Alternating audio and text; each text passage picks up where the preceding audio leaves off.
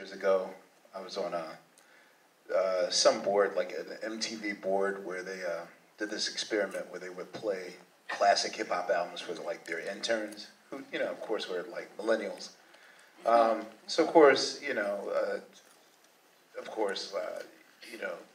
a De La Soul album won't translate as well as a Drake album will to someone born in 1999 or whatever.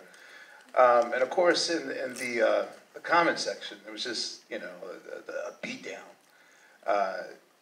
But the thing was, I was more disgusted at the people in the comments that were just attacking the millennials. And my comment was sort of like, well, it's our job to educate them. Like, you just can't assume that the joy that you had discovering what this culture is all about is just going to resonate for generations to come. So we even like way back in like I think as far as like 2011, I think we sort of had the seed of wanting to have a platform to make it educational, make it fun, and a deep dive, So that's like just my personal vested interest in this project. Okay. Black Thought, can you weigh in? Yeah. I mean, I agree in that it's not safe to assume that these stories. I mean, like we sort of take for granted because we're immersed in it. Yes. So, and these songs, the stories behind these songs, are also the stories of our lives. From the inside looking out, so to speak, it's easy to sort of I don't know, just take it for granted. But you can't assume that that the world, or especially the millennials, are familiar with the story behind these iconic songs. These are all stories that could stand to be told and retold, and to be told in greater detail.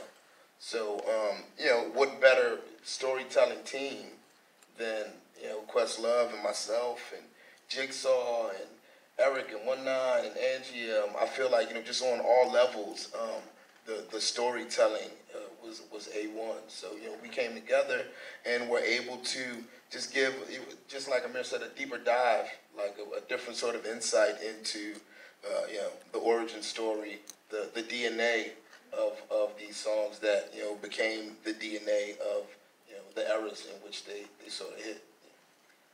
How did you go about narrowing it down to 6 songs? I know everyone's favorite parlor game, since was introduced to hip hop years ago, was top 5 MCs, top 10 hip hop songs of all time. And we spent hours debating that. Tell me that you all, I mean, I would imagine there were passionate conversations, vigorous debate, some songs that you thought should have been on the list that didn't make it. You said what? Hours, weeks. And I want each of you to weigh in, because I know Erik has some thoughts, One9 has some thoughts. Yeah, I would say, we looked at so many different factors, but there was always a common ground of authenticity and legacy, right? There was always about what did these songs mean in American history. And so we really started with a blank canvas, really a blank board, and we just threw really our favorites up there. So I mean, there's a list, and then I'll pull it out in a minute, but I think we started with... You can pull it out now. we started, I mean, you guys remember, we threw PSK, Schoolie D out there, we threw Biggie out there, we threw... I went to the mat for Schoolie D, which was sort of funny. It was one of those things you wouldn't expect that you would do. Why is that funny?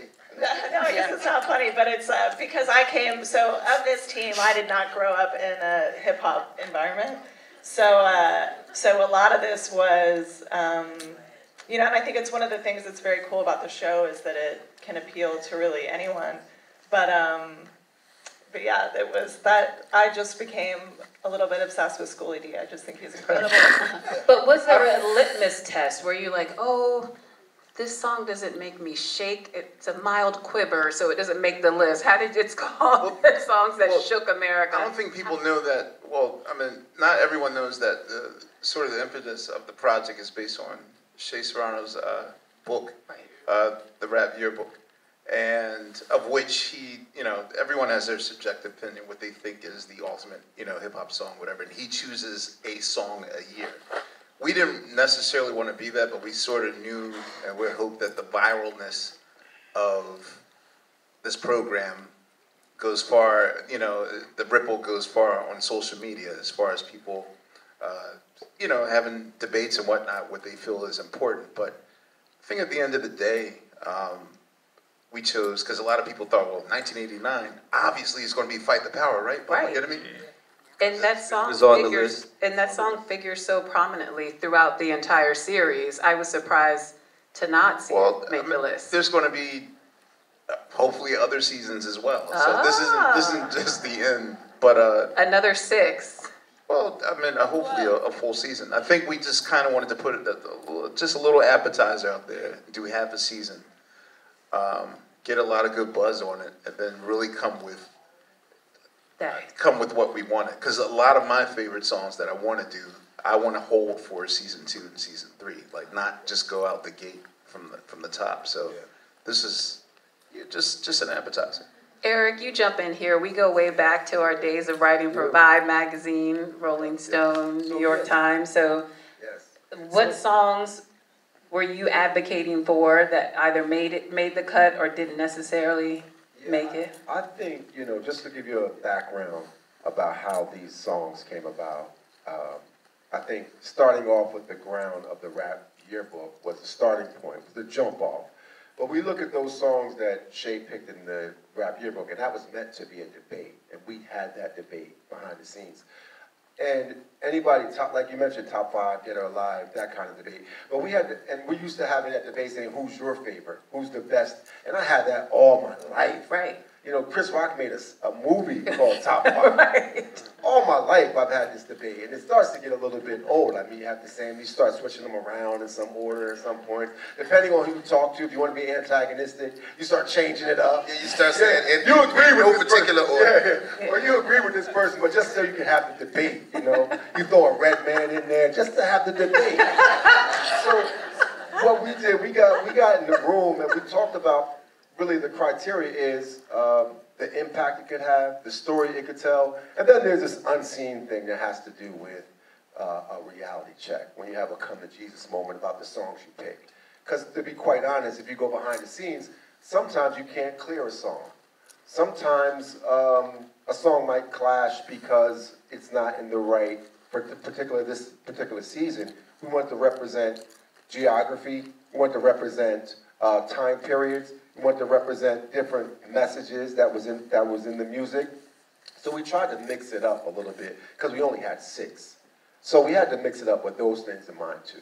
Yeah, I think it's just that when we started, once, you know, we started to take into consideration sort of the broader stroke that we wanted to make and separate, you know, self and, you know, just be less emotional, then yeah, we were able to sort of select the 6 songs that we wound up with. But yeah, very many, you know, knock down, drag out, you know what I'm saying, hours of debate.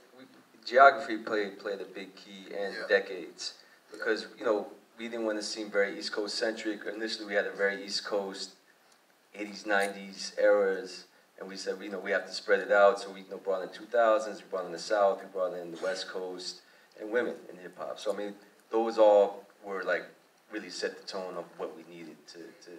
And then we started, you know, what's the best West Coast song? What's the best Southern? And then what's the best story? What's the best impact? So those are all. We started, you know, well, West Coast, like, you know, rap was based on Schoolie D, so we should, you know, went back to our. Comes back to school. All things tie back into. They did not have a Philly bias at all. There was no Philly bias in this at all. Spread.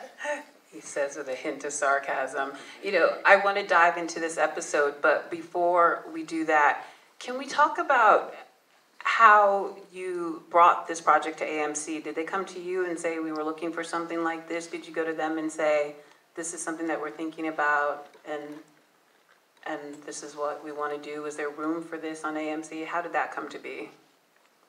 I think we put feelers out there and had various meetings with different networks and whatnot, streaming services, and I think at the end of the day, AMC really gave us not just the autonomy, but the power to have like the final say and really complete our vision.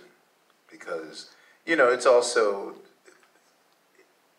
this is also not a hard sell, but the way that we presented it was, I mean, for me... Yeah, what was the pitch? For me, it was like, okay, so I'm not a sports guy, but I love ESPN's 30 for 30. Yes. And, you know, I've seen all those episodes and, you know, I'm obsessed with it. And that's what I wanted this to be. Like, I'm not a guy that, I mean, if it's my hometown or something, or, you know, for sports, yeah, I'm all involved, or a playoff thing. But, you know, for me to get as engaged as I was with ESPN's 30 for 30, that's what I want this show to be for people that really didn't grow up in that particular era that they're watching, no matter what year that we chose. And on top of that, just me in general, just as a nerd, I want to know every aspect of the story. I want to know the story of who they sampled and their story, and if that leads to a deeper dive, then let's go there as well. So, I mean, there's some episodes where it's like my favorite episode is actually the bridge wars between Karis and Marlon Marl, just the breakdown of the whole Honey Drippers and Peach the President sample and how that's affected hip hop. That to me is like really special. But, you know, just with the music and with the lyrical content and its effect and after effect, and AMC was really just willing to let us do that, because I think with anyone else it was like, well, we don't want to sort of bore them with, you know, nerd facts, like just get to the grit, talk about, you know, that sort of thing. And AMC really just allowed us to do what we felt was needed. Now, Angie, I know earlier you were telling me about how these 6 episodes were shot in less than a year. How did you pull that off? I mean, logistically, that must have been completely overwhelming. You did it. It was, we had a lot of fun with it, I think. You likened it to a giant puzzle. Yeah, it was Tetris. like a game of Tetris.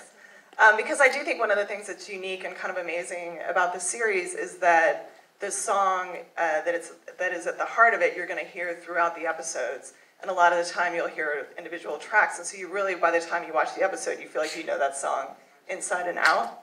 And but what that means is you can't just take out the song if you can't clear it. The entire episode is that one song, and it's a very long process. So I think for all of us, it was, you know, there was the big board with all the songs. There were some that would go into the graveyard because we ran into an issue and we knew that we couldn't get that there.